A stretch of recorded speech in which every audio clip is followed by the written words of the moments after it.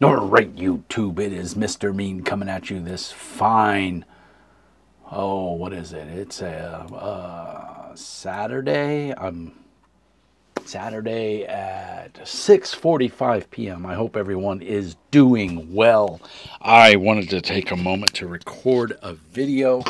Apologize if the audio goes wonky there. I have my Rode wireless microphone there I love.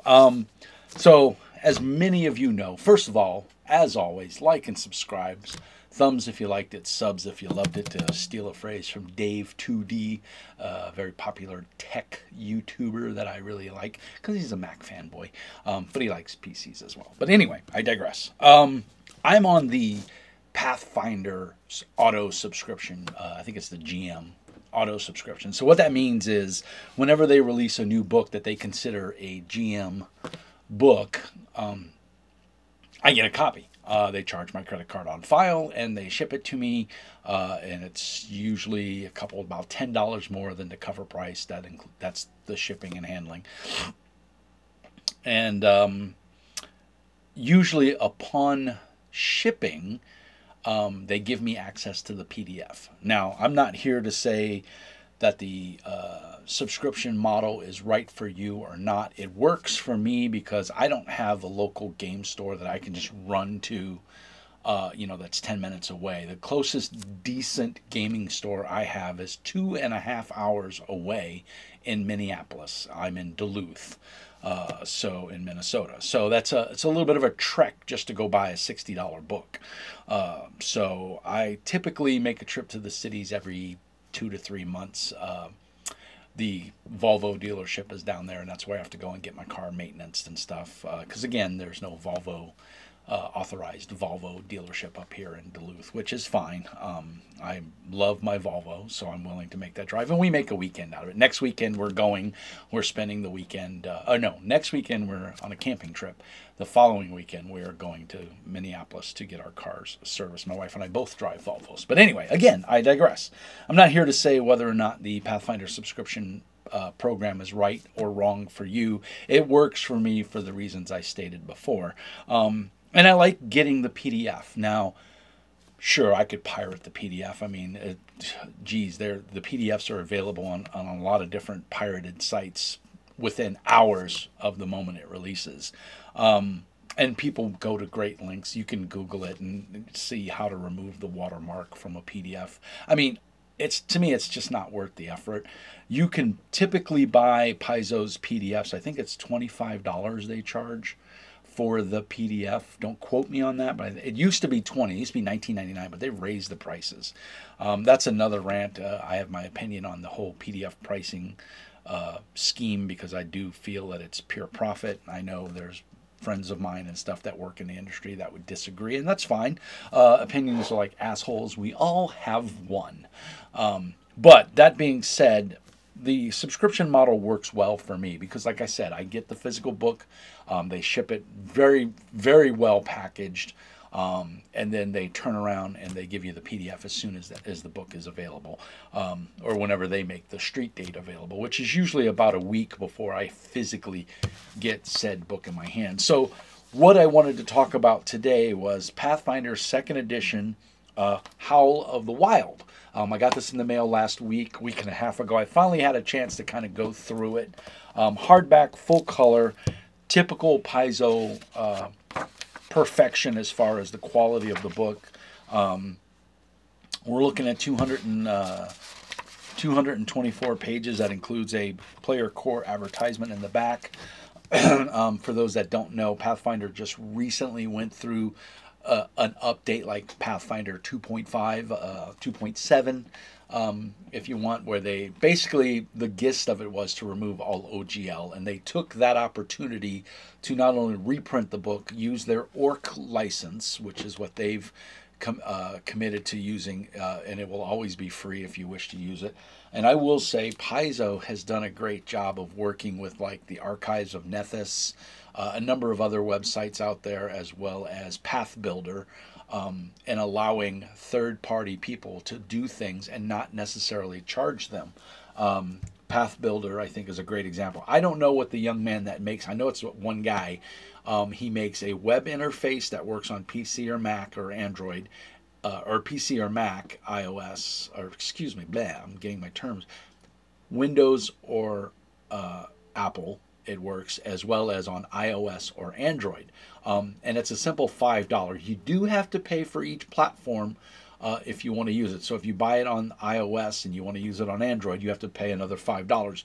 If you want to use it on the web, you got to pay another $5. So if you're a moron like me and you have every operating system known to man, you have to pay for it multiple times. But that's okay because I think it's worth it. And of course, and it's not a subscription, thank God. It's a one-time fee, and he updates all the books as soon as they come out. And I'm sure Paizo, if legally wanted to go after him and shut him down, they could. But they're cool, and I don't really think it's hurting them financially, because while it does give a lot of information, you're still going to want the book to reference the deeper meaning of the material that's given. So they just give you a brief outline of whatever a talent or a feat or an ancestry is. If you want to read up more on that, you need the book. And so I think programs like that, Archives of Nethys, are encouraging you to get the book. Now, you don't have to buy the book or books. That's totally up to you. I believe in supporting a company that I enjoy, and I enjoy Paizo. I like everything they do. Some books are more better. For me as a GM, I'm not a player. I've played Pathfinder, I think, once, maybe twice. I'm a GM, and I thoroughly enjoy running Pathfinder 2nd Edition. I love the 3-action economy. I'm super excited for Starfinder 2.0 when it comes out. I'm hoping that they listen to the feedback of the audience, their audience, and they make it a little bit more of a serious game instead of the very campy fantasy sci-fi game that it was before in the previous edition, which was not to my liking. And I bought the books. I immediately returned them after I read through them in a day, or it was about a week. But luckily, the game store I bought it for took returns, so I was able to get my money back. So anyway,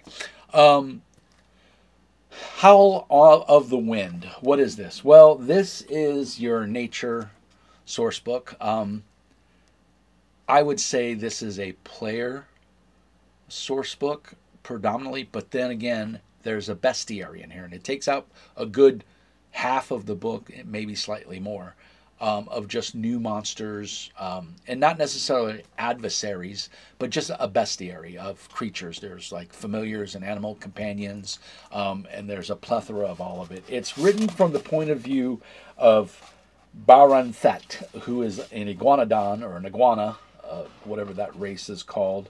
The Athamaru, I believe. Nope, it is the... I think he's an awakened iguana, or a mammalian iguana. Doesn't really awakened animal, rare, yeah. But he walks like a man. He looks like a man. He's is he on the cover? Yeah, he's on the cover right there. It's this guy right here. And of course, all the new ancestries are here, because you can. About the only one that I find that would be useful to me is the Minotaur. And even then, I'm a little, Now, those who have watched the channel in the past know that I'm a huge fan of the, and I don't even know where the book is now. It's the D&D 5th edition version. Geez, I'm not going to be able to find it now, because I've moved all my books and I don't know where everything is. It mixes Viking and Norse mythology with D&D mythology. I can't think of the name of it right now, but it was done by Kobold Press. It's phenomenal, and they have minotaurs in that game as a standard race. But this introduces were creatures as well. So if you got a player that wants to play a werewolf or a were-jackal or a were-moose, yes, you heard me right. I live in the land of mooses, so is silly as I think it is, I could totally see one of my players. I have 5 players, and they're all native to Minnesota and northern Wisconsin. So I could see one of them wanting to play a weremoose because it's part of the culture here. So that being said, I do believe this is primarily a player resource book, except for the section that has the bestiary in it. There's quite a bit, and there's a lot of spell catalyst and magic items. The book is very well dispersed, but I would still say it's 75% player, 25% GM. I think if you're a GM, you don't need access to this, or maybe just the PDF, and your players might want the physical book for the new spells and the alchemical stuff, as well as Wild Mimic as an archetype. There's a whole bunch of new archetypes in here. There's a whole bunch, not a whole bunch, there's like 5 new ancestries. The Circi are reptilian, or not reptilian, insectoid. It makes no sense to me. It's like somebody watched too much of the new Teen Titans, or whatever that animated series. I think it was the new Teen Titans, but is it bad? No, they're not. They don't get. I mean, they get hit points. They're size medium. They have a speed of 25.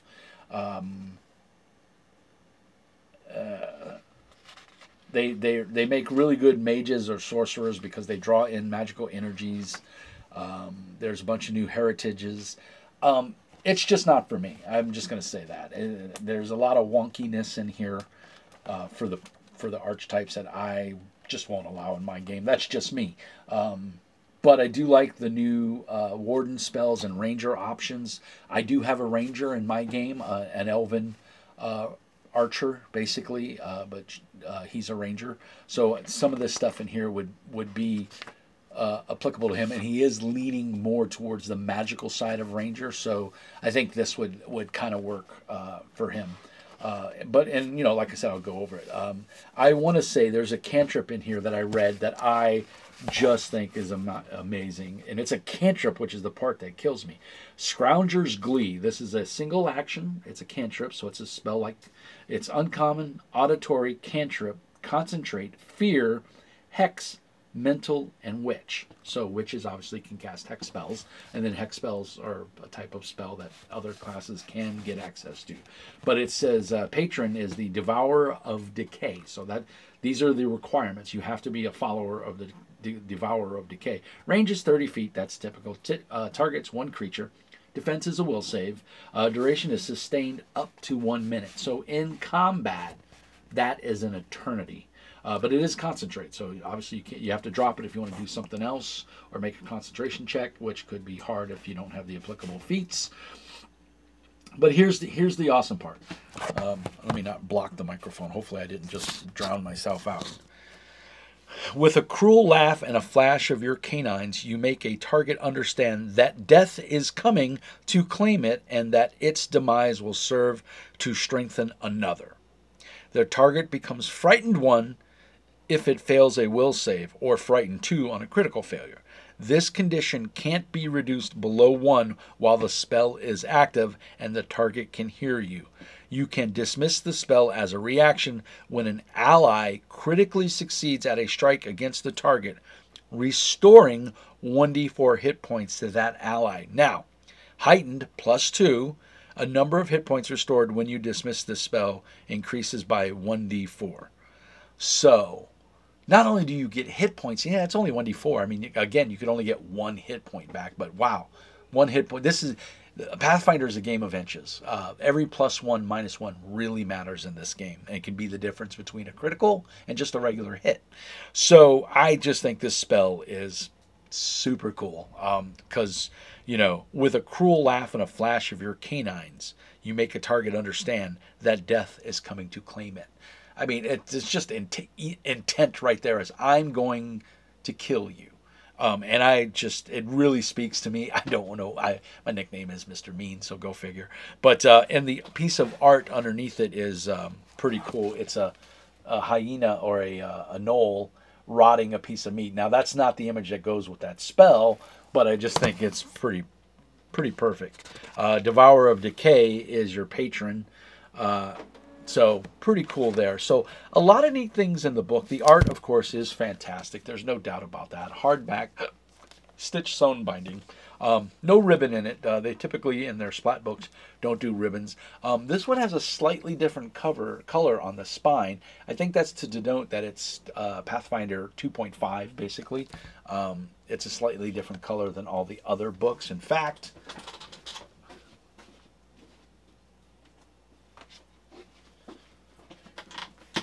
here's, and I don't know how well this will show up on the camera, but yeah, so the new book is kind of green and the old book is blue, and then you can see the spine color is a lighter color, so it sticks out. And the text is written in blue while the other book is written in kind of a reddish brown. And I think that's to denote that it's maybe a player book versus a GM book.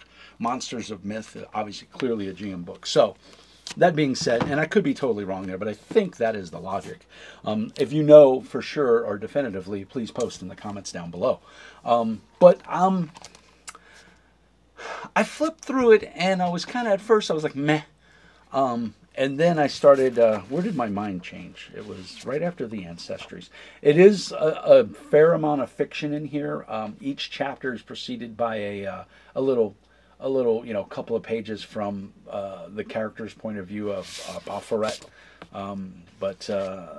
Where was it? It was after the Heritages. Awakened Animals did not do anything for me. I get it, but I just, centaurs I don't think, I would never run centaurs in my game unless I ran them as NPCs.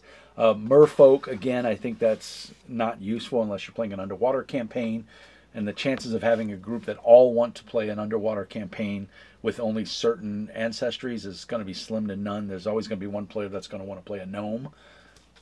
Now so for those groups that want it, sure, cool.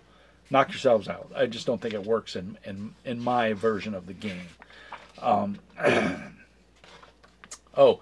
Untamed Morphs did not do anything for me. It's basically just morphing yourself.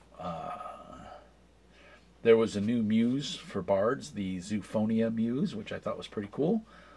Claw Dancer was pretty cool. It's a new archetype. So this is anybody with your cat folks of Tanzia or your were creatures. All of those guys could take these abilities, I think. Well, you got to be a Claw Dancer dedication, so, and train. Most of them you have to be a Claw Dancer. So it does say Claw Dancer archetype.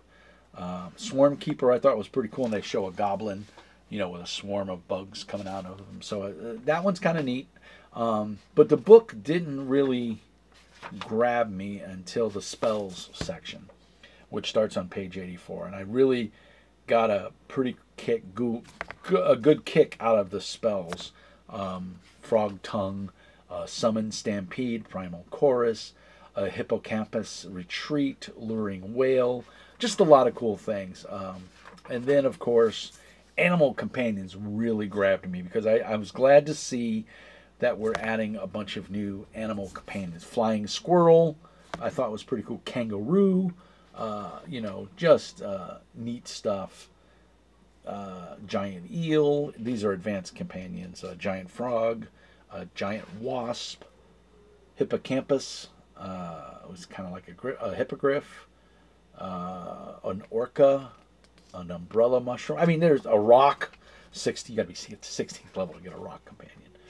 But yeah, pretty cool stuff. And then there was graphs, which again, if you're into that kind of thing, I'm not, but I could get it. And in order to do grafting, you have to be an expert in medicine and have the appropriate formula. Graft formulas can be purchased as outlined in the formula rules, player core, page 294.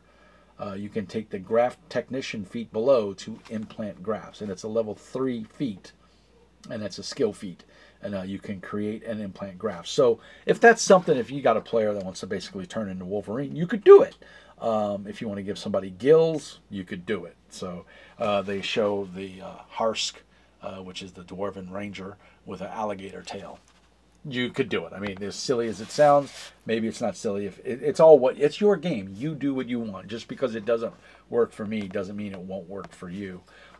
There's a plethora of magic items and spells, and like I said, a very large bestiary in here. So, bang for the buck for me. This one's on the lower end, I'm not going to lie. I do like a lot of the new spells, but they are very much, tailored to what's in this book, you know, Howl of the Wild, so rangers and animals and things like that. There's a lot of cool monsters in the bestiary, not necessarily adversarial monsters, just creatures in the wild, because that's the theme of the book. Some of them, nothing, I don't think I saw any that say evil on them. You know, they're just mostly uncommon, and beast is the big thing around all of them. Rare, I mean, there's griffins in here, there's hexworms, hex moths, which the whole hex moth thing is pretty cool if you read up on that. Holdfast, hoop lamander, pretty cool. I mean, just a bunch of neat creatures. They do some of the more mythological creatures, so like your hydra, your griffin, the barghest or basilisk. They give like a 2-page spread, almost like a encyclopedia spread out of it, and cultural impact and what they do. And I do like the treatment that they gave some of these more pronounced creatures in the wild and or monsters. But even the hydra is just a large beast, creature 9. I mean, this thing's going to give your party a fight for its money. There's a mocking chorus. Among the many unique creatures of the inner sea, the hydra is known as mocking chorus that stalked the river king is made the one most reviled. While as ferocious in direct combat as others of their kind, choruses are a singular type of challenge for warriors that hunt them down, not due to their sharp teeth, but instead a sharp and subtle tongue. So, yeah, I mean, cool saying. The other thing I thought was Mammoth Land Star. I mean, it's over here. Pretty freaking cool. I read the whole entry, and I was like, wow, I could see that challenging a party. So, yeah, good stuff in here. If you're a GM, I don't know if you need this book. If you're a player that's into the ranger or furries or, you know, animal companions, this is a buy. For every GM out there, I don't know if it is. I do have the ability with the Pathfinder subscription. They do tell me what's coming out. It's up to me to go look, but they do always say what the next book is coming, and I can pause my subscription to skip that book and get the next book. I just didn't do it for this one. Maybe I should have. But I do have a ranger in my party, so they may want to look at this and be interested in some of it. I don't know. I clearly will make it available to them. I just don't think him being an elven ranger, this is going to have a lot that's applicable to him because he's mostly with a bow. But he does do some magic, so maybe some of the magic in here will appeal to him for his character. But like I said, is it a buy for every GM? I don't think so. I think you should maybe look at it, you know, go look at it in your local game store, or if a fellow friend GM has it, maybe look at theirs and see if it's worth the bang for the buck for you. I mean, we are talking, it's $64.99, and this is only not even 300 pages. So the cost of books has gone up amazing. This used to at one time would have probably been $29.99 just a year ago. A year and a half ago, this would have been $29.99, or at worst $39.99. So it is pretty much doubled in price. But that being said, like I said, I'm glad I have it. And it is part of the Responsible Forestry Program, FSC. So they are using recycled paper where they can in products and stuff like that. So. And it's a mix of recycled paper and normal paper. So that's cool.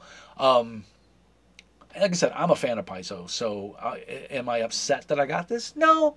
Is it something I'm going to use a lot? Probably not.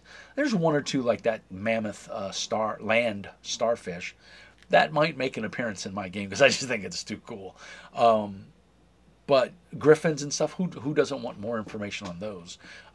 You know, you get a champion who's going to want to mount eventually a griffin. You know, the possibilities are endless. It's a role-playing game, and it can go in any direction. So I'm glad to have the resource in my library. If I saw it on the shelf and I didn't get it as part of a subscription, would I buy it? Probably not. That's just me. Or I would go buy it when I had a need for it. And knowing me, I would just buy the PDF because I'm like, I don't need the physical book taking up space. But like I said, I'm on the auto ship program. I chose not to skip it, so it's on me. I'm happy it's in my library. It looks good on the shelf, of course. My Pathfinder section is pretty large. So, all things being said, I think that's my thoughts on it. I hope you enjoyed this. As always, if you liked it, give a thumbs up. If you loved it, subscribe. Spread the Meanie Army. We have a very active Discord. Many publishers are on there. Pop in, say hi, whatever. We are getting a lot of spam accounts, though. So if you join the channel, I'm going to send you a message saying hi. If you don't reply, you get the ban hammer. It's just because we get so many. And if you leave those unaccounted accounts they're just trying to see if they can get access to your account, and then they try to hijack it and do all kinds of bad things. So I want to avoid all that if I can. So I hope that was informative and you liked it. Hopefully, let me know if it sways your opinion to buy this book or not. YouTube algorithm is killing me because there's not enough engagement. So I beseech you to put my videos on in the background, turn the volume down, just let them play. Especially if you're on unlimited bandwidth, just let them play in the background. It won't hurt my feelings, let's put it that way. If you could leave a like and a comment on the video, that would be great, because that's what YouTube algorithm is looking for. They're looking for community engagement, for me responding back to your replies. So pop in there, say hi. You hated it, you liked it, you loved it, you can't stand it, you never want to see this book again, whatever. I appreciate any and all comments as long as they're constructive. Other than that, as always, peace and hair grease. And remember, Mr. Mean says be nice.